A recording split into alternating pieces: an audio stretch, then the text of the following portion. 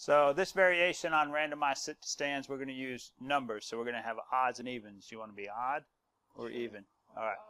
So I'm going to be even number. Every time an even number comes up, I'm going to stand and then sit back down. If it's an odd number, you're going to stand and then sit back down. 3. 2.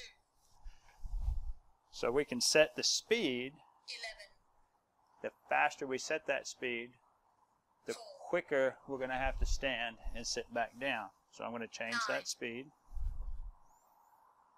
4. 12. Whoa. 5. 1. 11.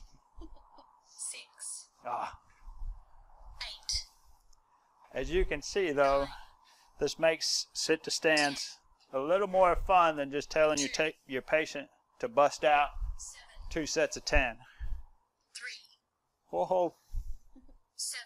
Whoa. 10. Ah.